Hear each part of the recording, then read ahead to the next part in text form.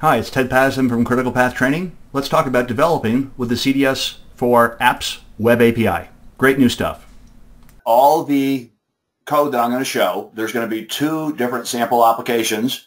One is a C# console application. The other is an ASP.NET MVC application that's going to program against the Web API, but those are available, as are the slides that I'm showing you right now.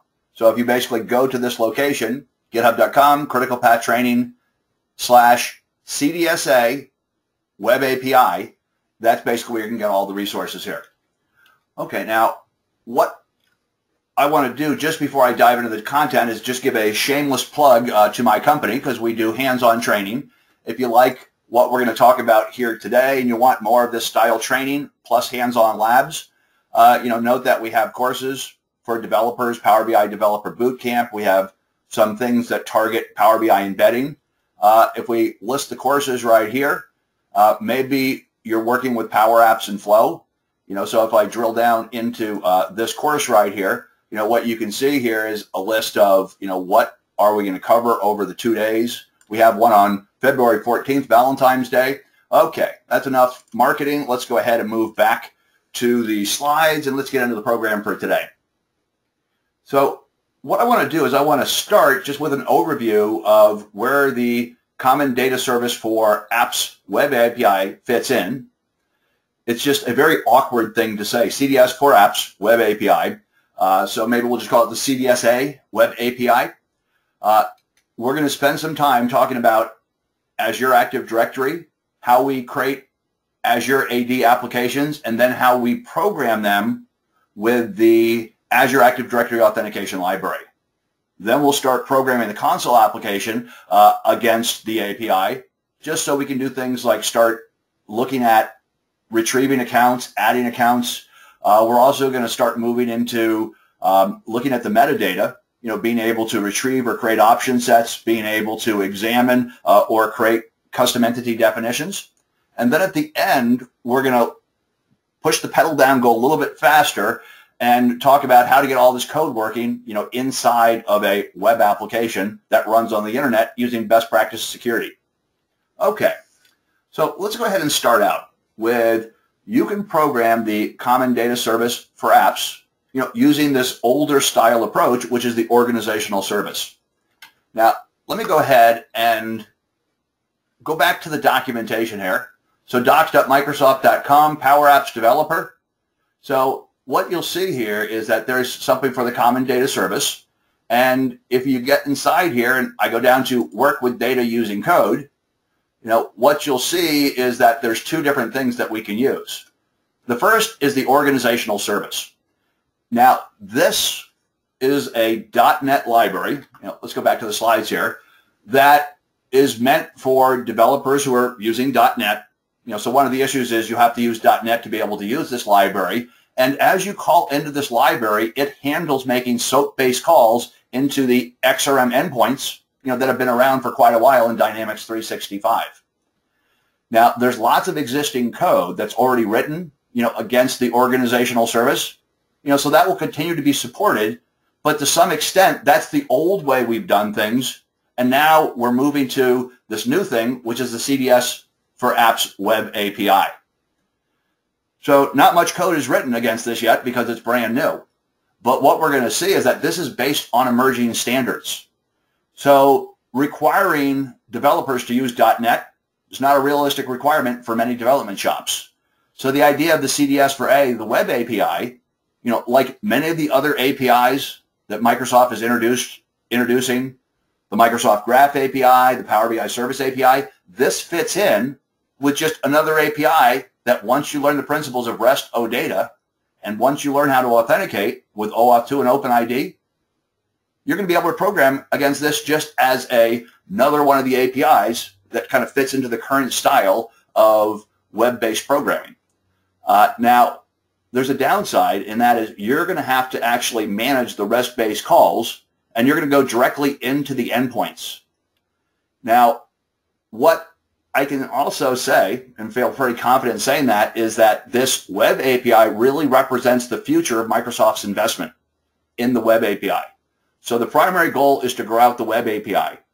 Microsoft also has this older issue where lots of code is written against the organizational service, which today behind the scenes is using SOAP. So there's been a lot of talk about how can we redo the guts of the organizational service so that much of the code you have written will continue to work, but instead kind of switching from the old SOAP-based XRM endpoints, to the new OData-based and OAuth2 and OpenID-based Web API. Now, how that will work out over the next couple of years remains to be seen. But also today, what's important is that there's no friendly .NET library like you might have with some other APIs. So for instance, if I'm using the Microsoft Graph API or I'm using the Power BI Service API, I can call directly into the endpoints like we'll be doing today with the CDS for web APIs. But those other APIs also have .NET SDKs that you can program against that kind of relieve the developer from having to make the calls and kind of convert the JSON over to .NET objects. So using the CSA today, you might find it a little bit more low level than you have with other libraries. Okay, now what do you need to get started? Well, you're going to need Visual Studio. At least that's what I'm going to be using. You need an Office trial tenant.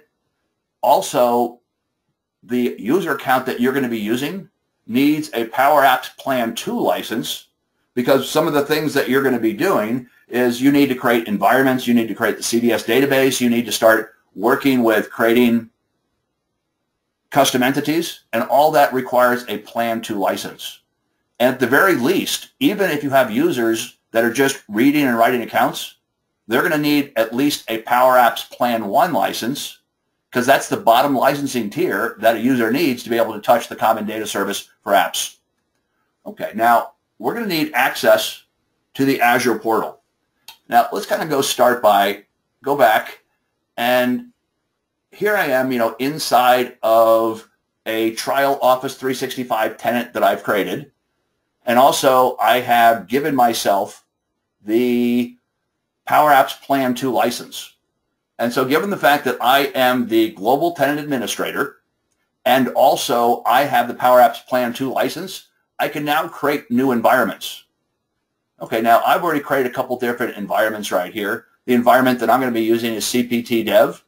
And note that when you create the environment, or after you create the environment, you have the option of adding the common data service for apps database.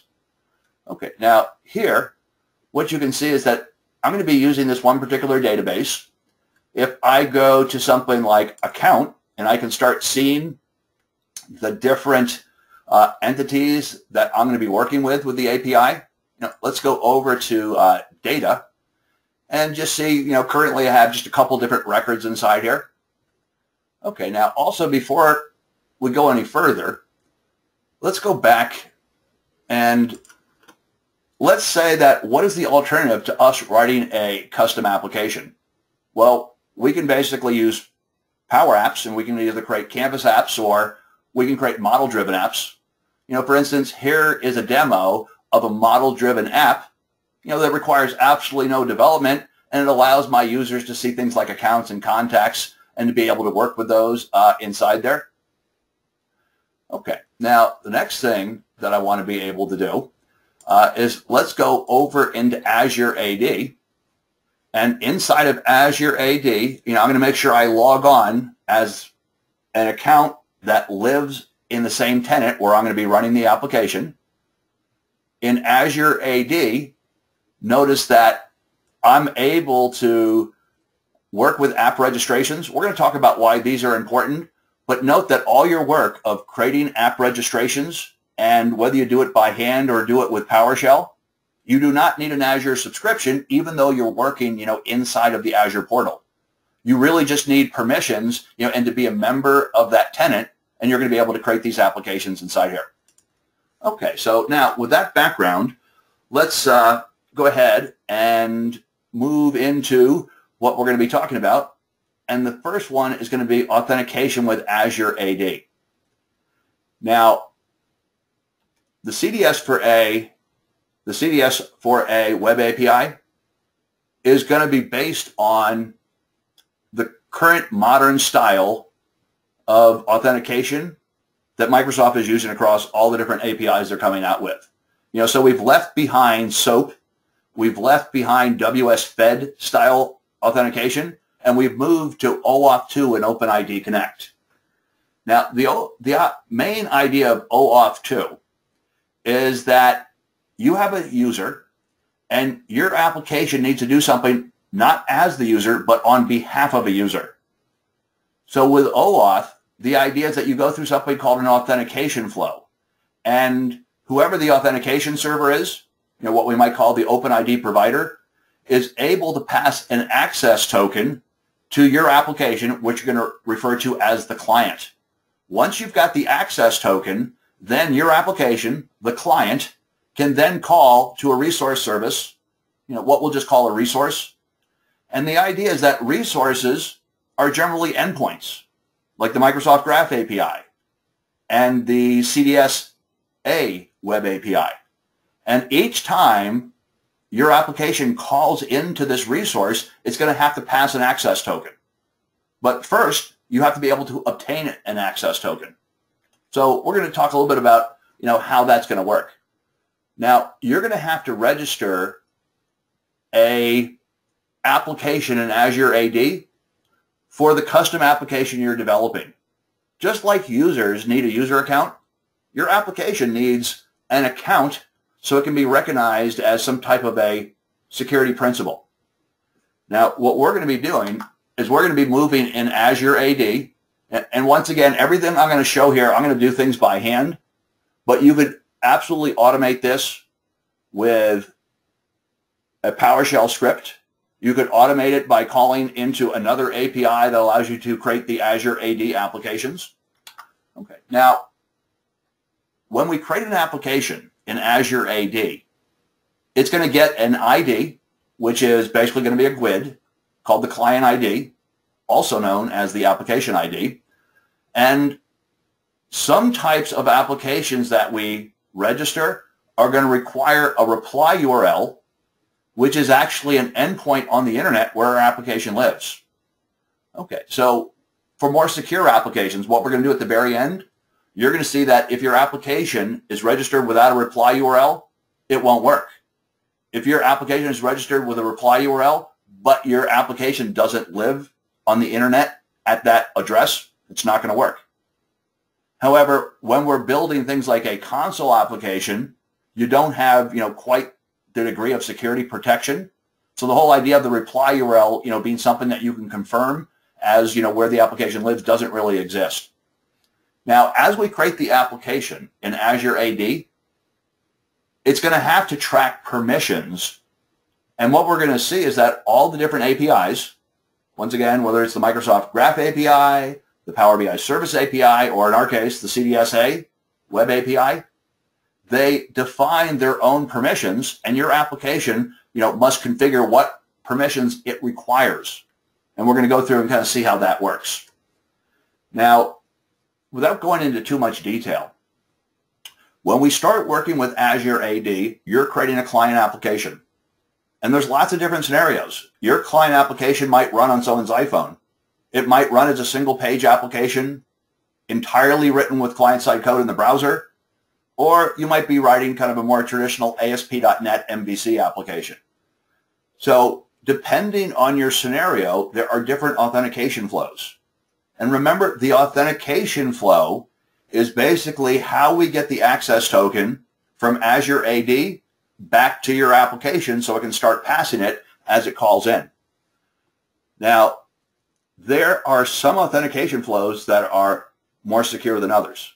The one we're going to see at the end of this session is the authorization code grant flow. And the idea is that you have a confidential client, meaning that it can keep secrets, generally over on the server side. And so it's going to give us a very robust way to get an access token. Now, sometimes you can't use the highest level of security. So there's another flow called the implicit grant flow. And notice that that's public. Now, the idea is that if everything that you're doing is JavaScript running inside the browser, some potential attacker can basically see everything that's there because you've pushed it all into the browser, and between monitors or looking at what's inside the browser, you can't keep any secrets because attackers could find them. So there's something called the implicit grant flow where we have to basically lower the security bar so we can pass an access token right back to the browser. In the authorization code grant flow, you'll see that the access token never passes through the browser, but it's maintained over on the server, and we basically make server-to-server calls, never giving an attacker a chance to steal the access token, because it's not routing through the browser. Okay, now there's another flow, which is the user credentials flow or the user password credential flow, and that's the one that is least secure because we're just going to pass a username and password across the network. Now, there's another flow for when we want to do app-only authentication, which is called the client credentials flow. That's not going to be important to us because there's nothing about app-only authentication that's supported by the CDSA web API yet. Maybe in the future, but every time we authenticate, it is as a specific user. Now, Azure AD, plays the role of the OpenID Connect provider. And note that it supports, both OAuth 2 and OpenID Connect. You can think of the two as, a single protocol. Now, with the Azure portal, we can see the things that we've created. So let's say that we want to do something. We'll go to Azure Active Directory inside of the Azure portal. That's where I can also see users and groups. But what we're more interested in, is registering an application. So let's say I go back here and notice that I already have a couple things that are registered. Let's say I want to be able to access the CDSA web API from a simple C# console application. Now, because it doesn't run on the internet, it doesn't run at a real endpoint, I can't use a more secure way to authenticate, such as the authorization code grant flow. So instead, we're going to register this as a native client. Now, I'll call this something like, native app 1. And as I create that, I'm going to register it as a native app. And note that there is something which is called a redirect URI, which is often just the same thing as the reply URL. It's the place on the internet where Azure Active Directory is expecting your application to be. But if I have a native application, this is really just any old string. So I'm just going to put something like, local host / app 1234. Okay. So they're not going to enforce that your application runs there, but there are scenarios where when you authenticate, you have to pass that redirect URI, and it has to match something that is registered. Okay, now once I create this application right here, you can see that you have something called the application ID. And one thing that you have to get right away is that there are two names for this GUID. Sometimes it's called the application ID. Sometimes it's called the client ID. Those are not two things, but over the last couple years, you'll find that as you move from the docs to the API to something else, they just keep changing the name back and forth. Application ID, client ID, application ID, and you just have to say, it's the same thing. I wish we could just call it one or the other. Okay, now you're going to need the application ID for your application. Also, let's go ahead and click on Settings. And if I click on Settings, I can start seeing things like the redirect URIs. Now, it turns out here, if we're going to be using that, what we might need to do is pass it in. So I might need to know this. And then finally, there is required permissions. Now, if I want to talk to the CDSA web API, I have to add a required permission. So we're going to go back here. And today, they have not changed its name yet. So it's called Dynamics 365 CRM. Let's go ahead and hit Select. And what permissions do I want? The one and only permission there is. Access Dynamics 365 as an organizational user. Okay, so what's not supported today is for your application to get an app-only access token that doesn't have any users. Something like the Microsoft Graph API allows you to authenticate as a user or to authenticate as an app-only identity, but there are no application level permissions. So there's no real reason that you would ever want to, get an app-only access token. Also note, I'm going to go ahead and select OK here. Let's go ahead and I want to say done. And now we've got some permissions from there. Let me say add, and let's say that I go to something like the Power BI Service API, and we'll go ahead and add that in. Now you're going to see that this one, has a lot more permissions inside there.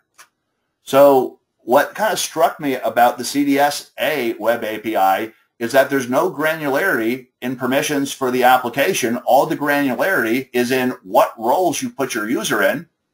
And basically it's all controlled, within context of the CDS-A database, using kind of the old Dynamics 365 style. So you'll log on as a user. That user will just have this, one permission. Let's go ahead and get rid of the other API.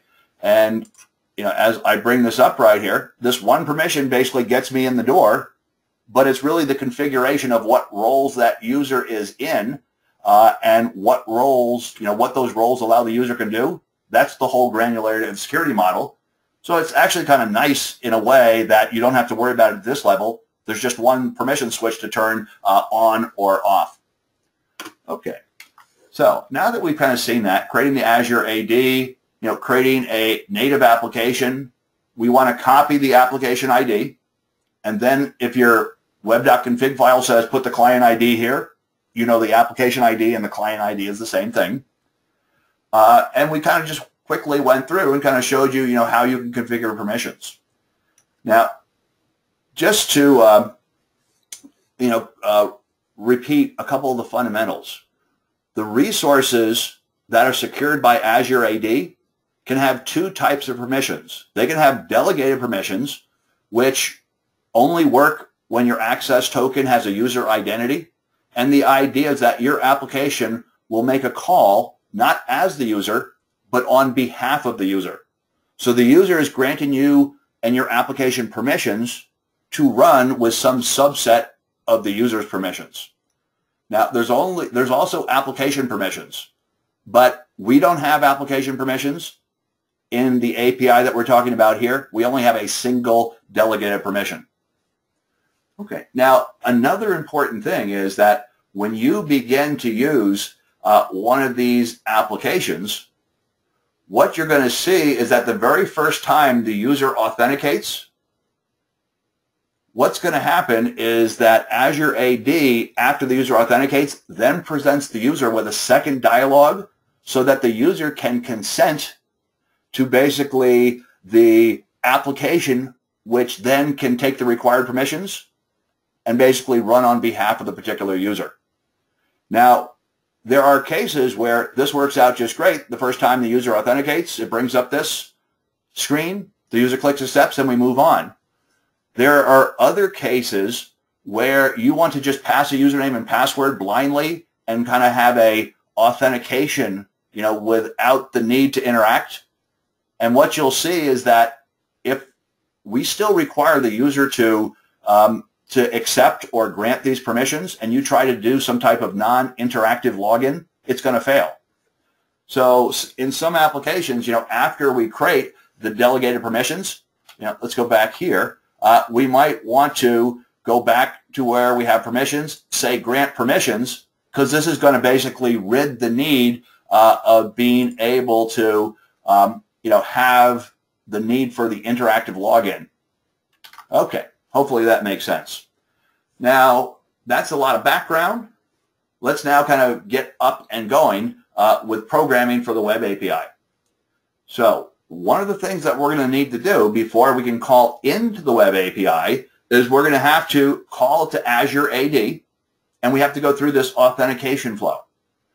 Now, for the app I'm about to show, we're going to use a very simple user password credential flow, which basically the app is just going to pass the username and password and get back an access token. As you get into more secure scenarios with applications that run out on the internet, you're going to see that we get more security, but the authentication flow becomes a lot more complicated. Okay, also, once you get the access token, it does you no good until you start using it. So what we're going to be doing is we're going to be propagating the access token in the authorization header every time we make a call into the CSA for the CSA Web API. Okay, sounds good. Now, let's go to my first application. Inside of my first application that we're going to be looking at right here, I'm going to go ahead and bring up NuGet packages. You know, just to be in full disclosure mode, what are we using? We're basically going to be using two different NuGet packages. One is a .NET library, which is generally referred to as the Active Directory Authentication Library, or ADL.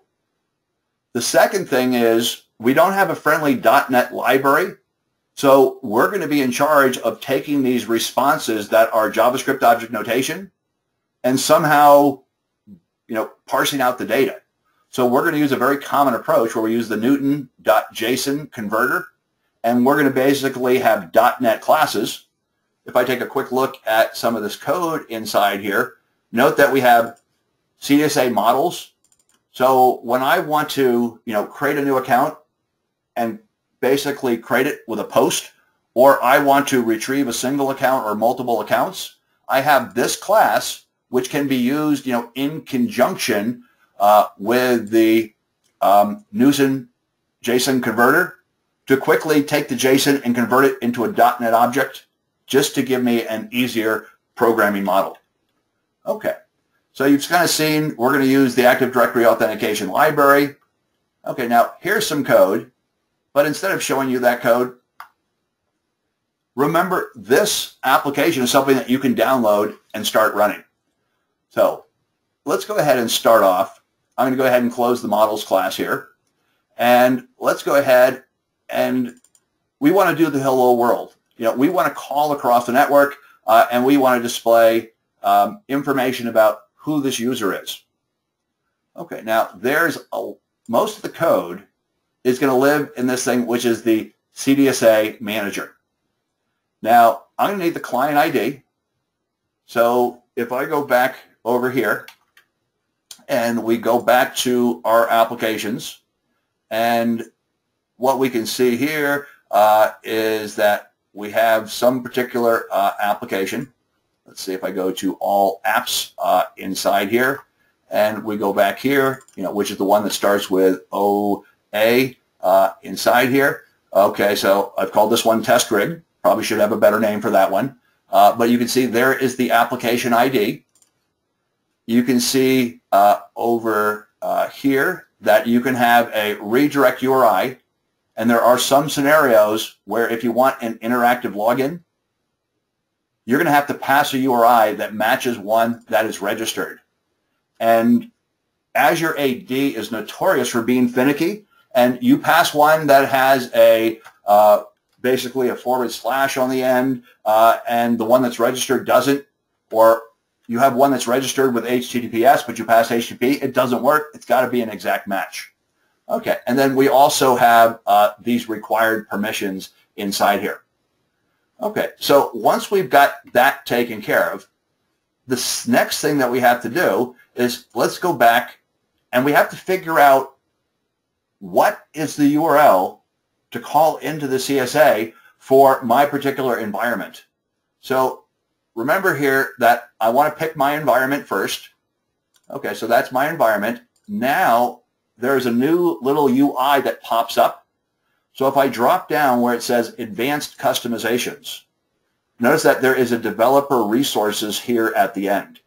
And if I open this page up, what you're going to see, you know, is that magic little URL inside there. For some reason, this takes quite a few seconds to load. Something in the cloud is scratching its head as we wait for this to come back right here. Any second now, here it comes back. And so here's the service root URL. You know, so what you can see here is you have this org, and then you have something that's kind of like a small GUID that makes it unique. So you need to get this value. Note that there is another value that's not used, the unique name. You know, the one you want is the one that's in the service root URL.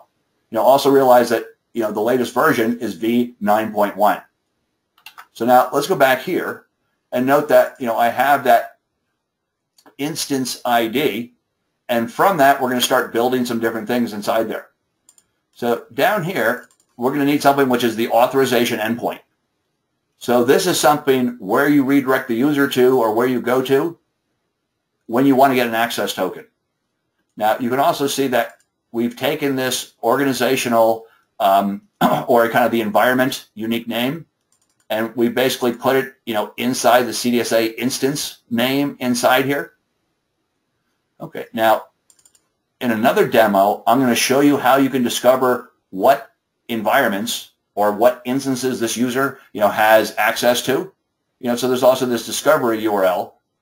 And note that probably I should split this down here, just because this one builds on what's above. So right above this selected line, we have the CDS instance URL, but then I just take that and I add /API/data/v9.1. Okay, now let's go ahead and see how we can get an access token. So inside the Active Directory authentication library, there is a authentication context. And I'm going to pass the authorization endpoint. What is that authorization endpoint? It's just this thing that doesn't really change. Note, as you move from the Active Directory authentication library version 3 to version 4, some people used a bunch of stuff after the word common. So common and OAuth token. And that was a breaking change. So as you move to ADL version 4, make sure that you don't have anything beyond the word common, or you could also put in the GUID for your tenancy instead of having common inside there. Common in some scenarios is just a little bit more flexible because you don't have to hard code the GUID for a specific Azure AD tenant inside there. Okay, now for get access token, here, one of the things that we can do is we can basically say we want to use the platform parameters inside there. Okay, and then we're going to be able to acquire an access token. And what do we need to hand it? Well, here's the resource URI. So when you get an access token, one of the things that you need is you need to be able to say, here's the thing I want the access token for. Okay, now, when we get an access token, and let's go ahead and run something very simple right here. I'm going to go back here, and we're going to run this. Also, I'm going to go ahead and bring up Fiddler, and let's go ahead and run this right here. And so what I have here is a very simple way to authenticate, where basically you're just passing a username and password so you don't get prompted. Now, if I go back here to Fiddler, what you're going to see is the very first thing that we did is we basically made this call across the network. And here you can see, in the body of this request, that it's passing the username, it's passing the password, and what does it get back? It gets back this access token down here. Okay, now once we have the access token, let's go here and take a look at this one particular call across the network. And once again, your /API/data. Now, if I go back and we look at the headers, what you're going to see is when we start using OAuth and we make calls in, we're going to have to pass an access token inside there.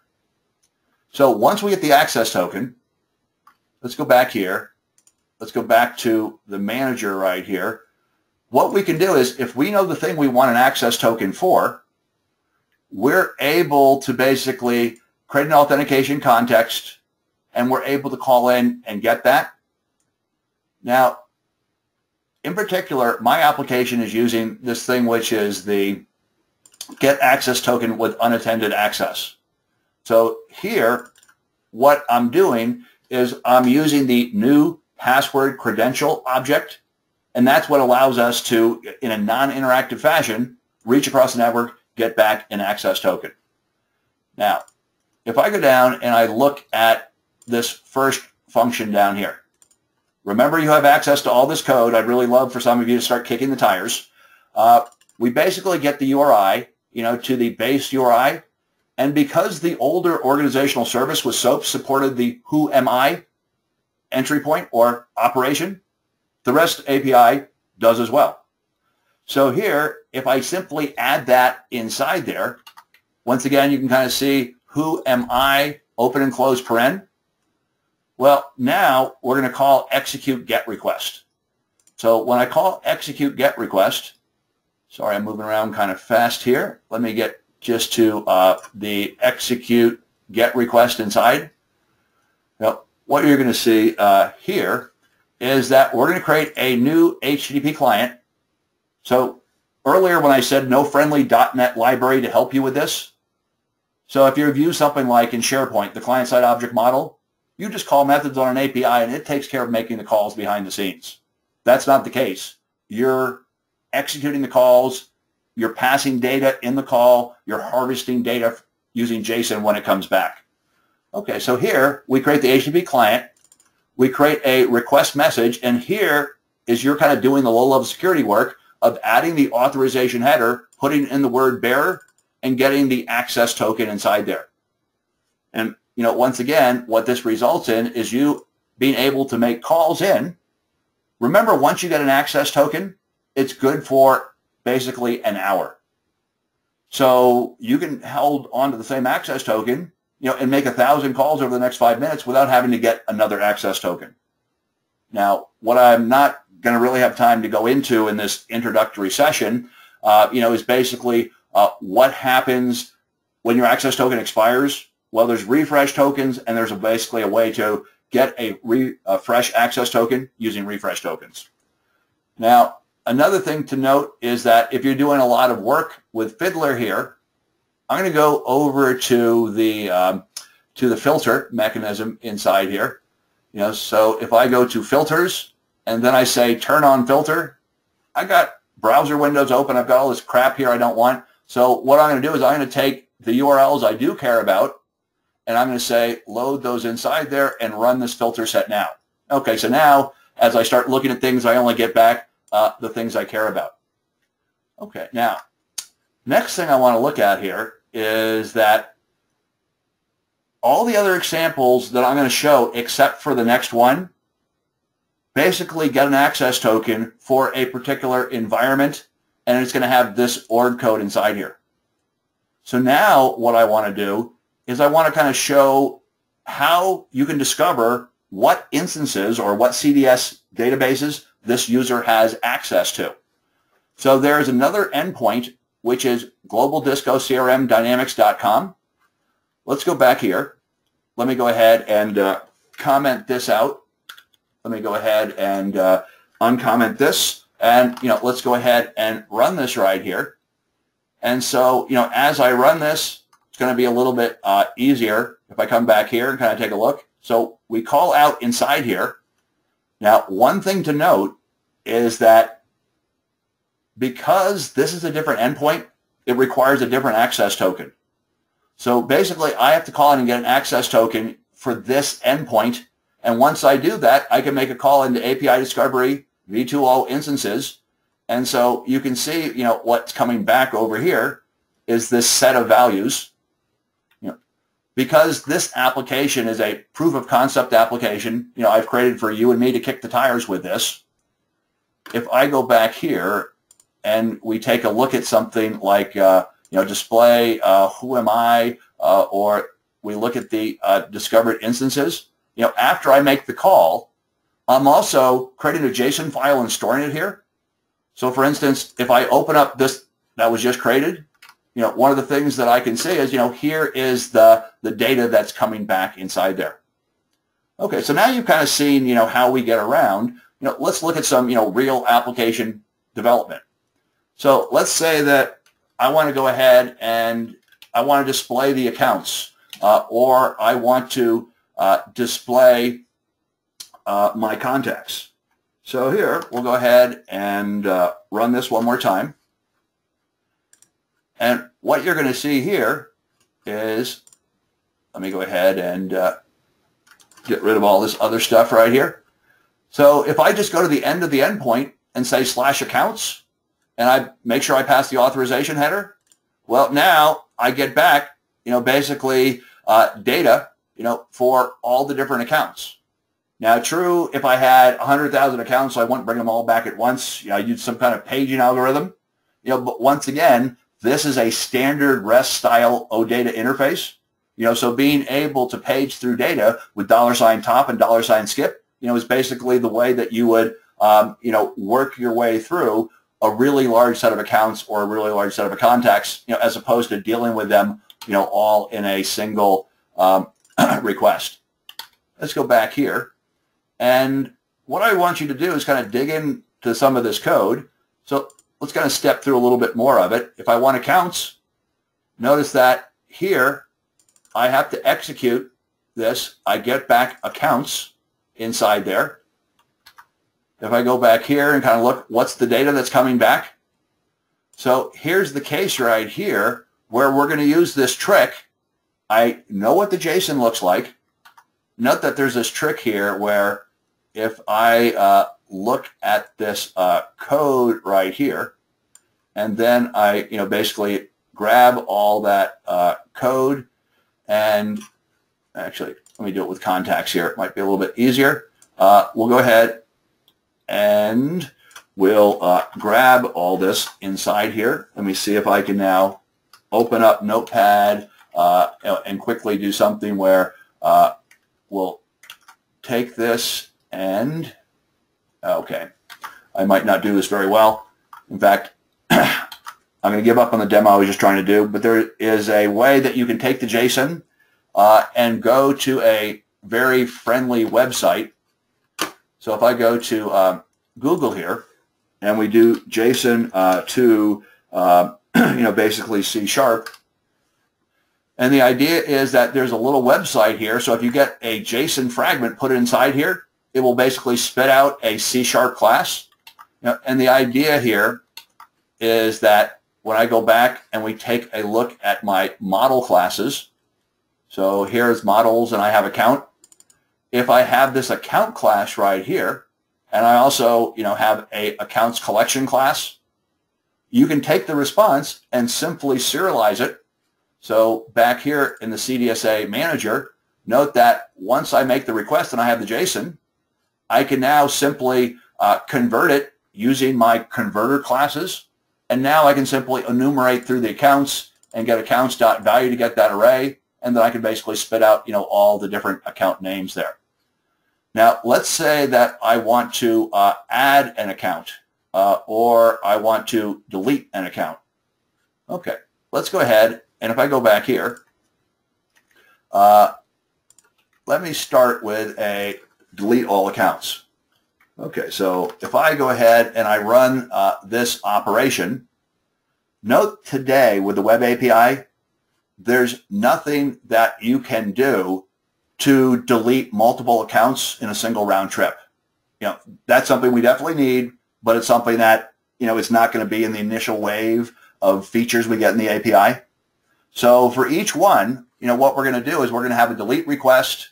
We're going to figure out, what is the ID, of that particular account and put that inside there.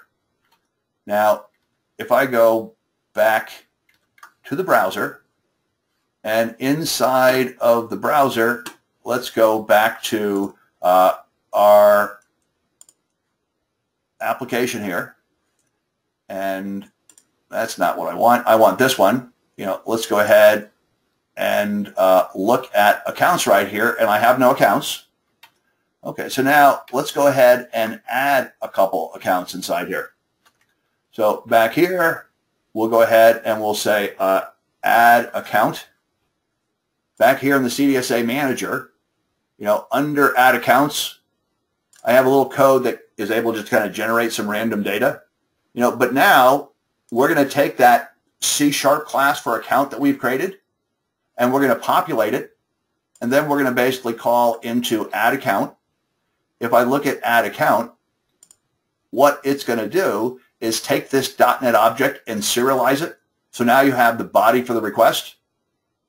And now we're going to basically call another routine, which is execute post request for CDSA. So back here, if I now kind of look at this helper method, what you're going to see is that this creates the HTTP content.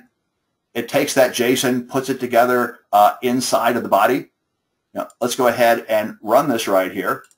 What we should see here is, let me go ahead and remove all that. And now what you can see is, we're adding one account at a time inside here. If I go back and I kind of look at the JSON, that we're basically passing inside here.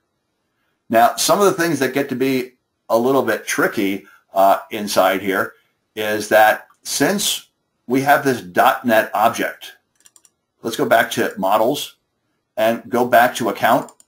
Note that there are some things that if I want to bind and I want to create a account that has a primary contact, or I want to create a contact and associate it with a particular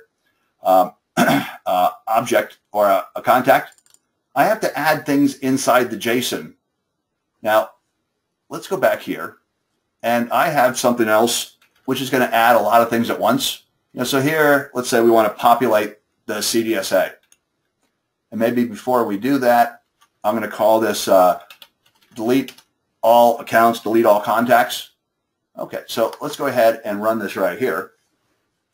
But one of the things I want you to see inside here, okay, so first it's going to be doing all the delete activity. Once it's done with that, now it should be adding things back in. And once our data is back inside here, what I want to show is, how we create relationships, between a contact and an account. So let's say that we add a particular contact. Okay, so we have our friend Franco Bellina, and now what we're able to do is execute this.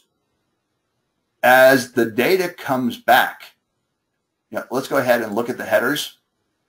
One of the things that you'll note here is that we have to basically pull the entity ID, not out of the JSON body, but out of the headers that come back. Once you are able to get that entity ID, what we can now do is we can turn around and we can create a primary contact. Now, here's one of those things where you need to have a JSON object that has primary contact ID at ODATA.bind. But in my C# class, you'll note that you can't have that be a name of a C# property. So the JSON converter allows you to kind of put property names. So when your JSON, has to use something that's not valid C#, we're able to, get that in place right there. Okay, now if you play around with this a little bit more, just to show some of the other things that I've added, inside of this sample, is that I might want to get information about the global option sets. So let's kind of work with metadata inside here. Let me go ahead and comment those out. Let's go ahead and run this right here. And in our case right here, the console gives me too much stuff for me to really make sense of. But what we can see here is that, as I called option sets, I basically get back the information about all the different option sets that we have. Also, in my sample application, I made it so that when we're making these calls, it's also kind of generating these files behind the scenes. And if I do a Control-KD, now I can kind of inspect and kind of see what option sets look like if I want to retrieve them, if I want to create them and push them in. Okay, now let's kind of finish up by talking about how to create a custom entity. Now, custom entities I've just started working with, so I can't claim expertise, but I can claim I can make it work, get Hello World working, and share that with you. So when you pull back data for an entity, whether it's an out-of-the-box standard entity or a custom entity, it's going to look like this. So what I've done is I've put together, the JSON body to create something inside there. Now, if we go back here, and let's go ahead and get rid of all that. And now let's go ahead and call the one that's going to create the custom entity inside here. And as I run this, let's see if I'm lucky and I can get this thing to work inside here. So here's just basically one call through the web API, to take my JSON definition of my custom entity and create that inside. Okay, if I look back here, okay, I see that there's something that I did wrong. Could not find an entity with that name. Okay, that was my delete if it's there. Okay, now we go ahead and create this inside here. And if I look at the response, okay, looks like it's still running inside there. Okay, if this comes back, hopefully it will come back any second now and kind of show me that I have created a new custom entity inside there. If I go back here and we go ahead and do the refresh inside here, and we now look at entities. Let's see if we have a products entity inside. Click up there, back here, and okay, it looks like, okay, my bad here, I've got some kind of an error, and if I take a look at the error message itself, could not find an entity with a specified name. Okay, that was the delete. Now we have this one inside here, and 204, actually that looks like it did work out, it just took a second. Let's go back one more time and refresh this inside here, just to see if now we can go down and find the product entity. Okay, not seeing, oh, here it is, Acme product. That's what my entity is called right here. So back here, just to kind of give you a starting point, note that my sample application, once again, just kind of uses this starting point for the JSON definition. And if I kind of look under attributes, you can see that I'm adding, kind of the fields to the custom entity type, product name, different things inside here. Okay, so once again, giving you some ability to create a custom entity. Okay, now there's one more demo. I don't have all that much time to show this, but what I wanted to do is kind of step through and kind of show you the beginnings of getting this working, in a real web application, as opposed to a console application. So some of the issues is that the authentication becomes more complicated because it's much more secure. So you're going to create your Azure application as a web app, and you're going to have a sign-on URL, which then becomes your reply URL, and your application has to be running at that endpoint. And whether you're in development and it's a local host endpoint, or whether your application's in production and it's something like myapp.azurewebsites.net, your application has to be running at that location for Azure AD to pass you an access token. Now, not only do you need the reply URL, you're also going to have to create a key. And so one of the things about what we're about to use, the authorization code grant flow, is that you need an application password. Now, at a high level, here's the way things are going to work. Let's go back, and I'm going to move from the application I've been demoing so far. Let's go ahead and close that down. Let's go ahead and open up this other application. This one is the CDSA Content Manager. And what you'll see here is that if we go back to Azure AD and we take a look at the CDSA Content Manager, it has an application ID. It also, under settings, has a reply URL.